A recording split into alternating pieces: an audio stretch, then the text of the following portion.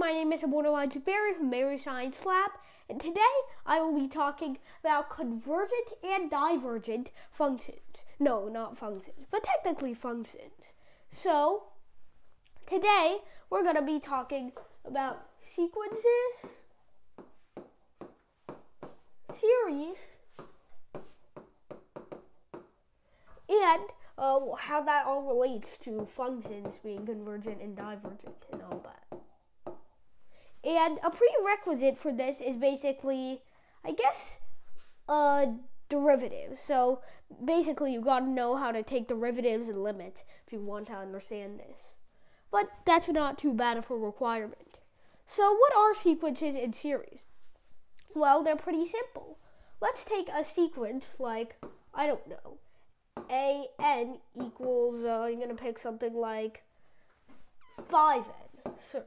Or it can just be anything relating to N.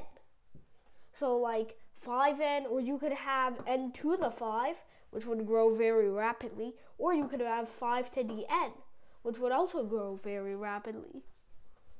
So, just so I can stick with something I know and I don't fry my brain trying to calculate values, going to start with 5N. So let's list the values. Term 1, term 2, term 3, term 4, term 5, so on. Term 1, 5 times 1, 5. Term 2, 5 times 2, 10. Term 3, term 4, you probably get the deal. This is going to continue on and on. So something like AN is just going to be 5 times that number N. A4 is going to be 5 times 4, or in this case 20. So now, what is a series? How is it different from a sequence? Well, series is represented by S of N, and it's not like a series, and it's not like a sequence that instead of having all these terms, it adds up a certain amount of them with this notation that we call sigma. I'm lazy, but most people add these little 2 lines on the end of the sigma. So you can basically put this from n equals 1 to infinity, and then you express it for your sequence, like 5n from before.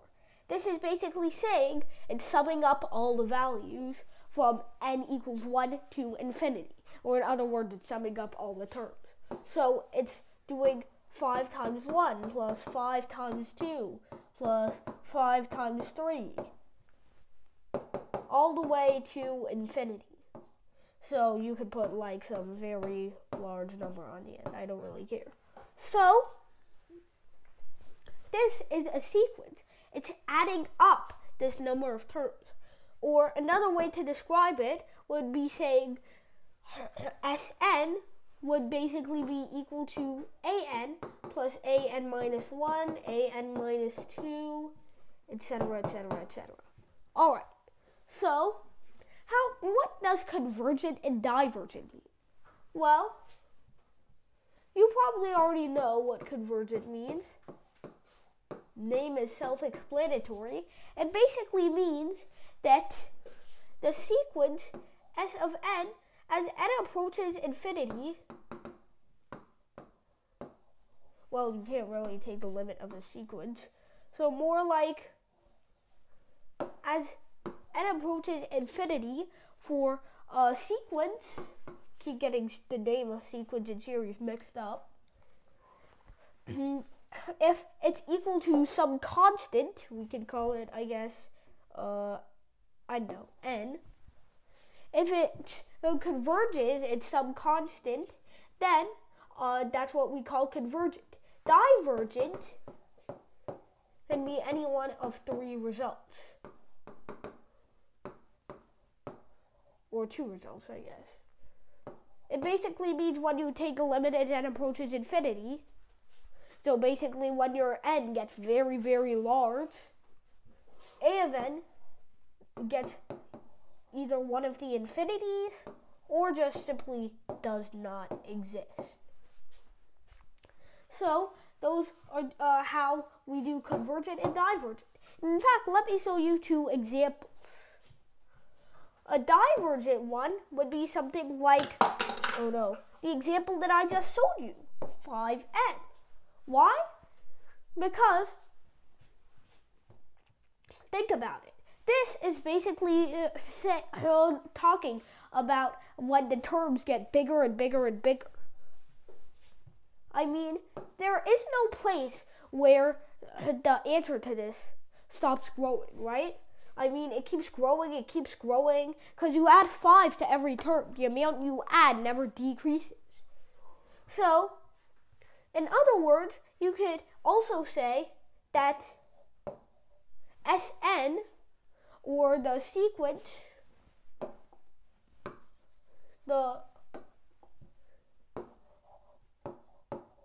this is equal to plus minus infinity or dne or whatever. Because it's this, what this is basically saying is that the sum of all the terms will eventually approach infinity. Why? Because the sum of the terms just keeps getting bigger and gets bigger at an increasing rate too. Like, think about it. 5 plus 10, sum of the first two terms, 15, right?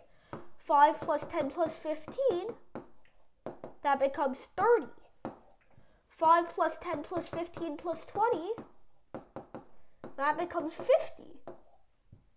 And even making it so on, that's 75, 105, 140, 180, and you can see it keeps growing, and the amount it grows is actually bigger each time. That's because each term you add is bigger. So that means that obviously the sum of the terms will approach infinity, or in other words, it's divergent. Now let me show you an example of something convergent. So that would be something like this. Looks a little advanced, but trust me, it's not actually that hard. So 1 over 2 to the n. So that would be like 1 over 2, then 1 over 4, because 2 squared, 1 over 8. And technically, if you wanted to be really technical, I guess you could include term, no, let's not include 1 here. 1 over 8, 1 over 16, 1 over 32, etc. Now you might be asking, how is this convergent? Well, the thing is, the terms decrease every time. And I can't show you exactly how this is convergent. We'll do that in a future video. But basically, I can show you this sort of geometric representation. Let's take a rectangle with sides 1/2 and 1. This has area 1/2, right? Then we have, and let's just take that, and we have now a rectangle with sides 1/2 and 1/2, making it 1/4. Now let's take that and make it 1/8. This is 1/4. This is 1/2. That becomes 1/16, 1/32, 1/64, 1/128, etc., and etc., and etc., and etc., and etc. But as you can see, the total approaches, this side is going to approach 1, and this side, as we know, is already, 1. So the area of this is just going to approach 1. When you add up all these terms, because they're decreasing in value, it will always end up in being 1. Okay, so just one quick way to test if it's going to become divergent. So basically, if the terms are increasing,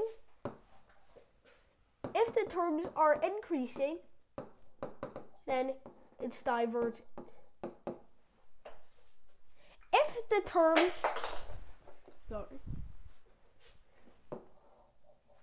terms are decreasing, you might have either a divergent or a convergent one on your hands.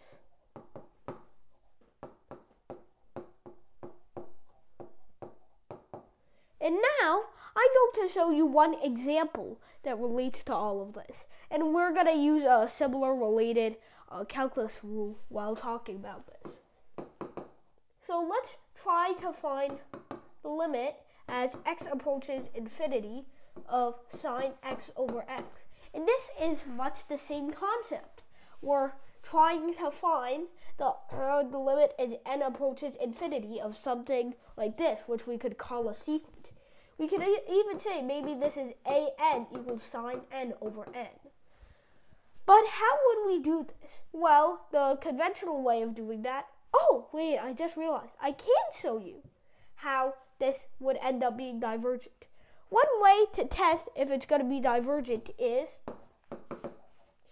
if the limit as n approaches 0 of a of n is equal to infinity, plus minus infinity, dne, whatever, divergent. If it's equal to 0, you have either a divergent or convergent on your hands. Now, as an example, we can just take the limit as this approaches infinity, but 5 times infinity, which we're basically substituting here for very big, large number, is also going to be infinity. So, something like 1 over 2n, the limit as that approaches infinity is going to become 1 over 2 raised to a large power, or really anything raised to a really large power is going to come out not just as large, but even larger. Think about that. 2 to the 10 is already 1024. So 2 to the infinity, we can just call that effectively infinity. It's a substitution for a very big number, remember. 1 over infinity is effectively 0. Remember, very big number. And if you think about it, it makes sense. If the numbers keep getting smaller, they effectively get closer and closer to 0. So, since this approaches 0, it's either a divergent or a convergent, and we've discovered that it's a convergent. We can use this divergent-convergent strategy in order to find out if this is divergent or convergent. So, sine of x over x, how can we do this? Well, let's think about the function sine of x. Oscillates between -1 and 1, right? But we know it's always between these lines, which we can essentially say are y equals 1 and y equals -1. So now, we know we can talk about the squeeze theorem for a little bit. So, let's say we have a function f of x on the top over here, approaching, let's say y equals L.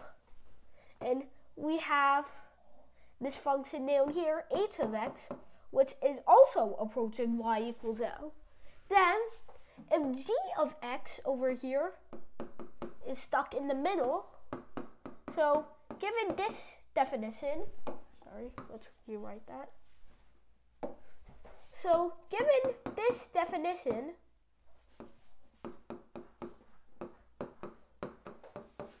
and the fact that f of x is approaching L, and h of x is also approaching L, what will g of x approach? Well, the obvious answer is it can't go anywhere above L because that would be violating the less than f of x. It can't go anywhere below f of y equals L because that would be violating the above h of x rule. So it's got to go right in the middle. Y also equals L. So basically peer pressure is less than or equal to sine x is less than or equal to 1. And here you could have your big realization, divide everything by x. And I'm pretty sure we went over this before, but the limit as x approaches infinity of 1 over a really big number. So 1 over a really big number, so for example infinity, just effectively 0. Same thing for the negative. You can't have negative 0. That's the same as 0. So that means that if minus 1 over x is approaching 0, 1 over x is approaching 0, sine of x will also approach 0. Sine of x over x, will also approach 0. So if we can find that out, we can decide that this is a convergent function. Alright, that's it. Thank you everybody for watching.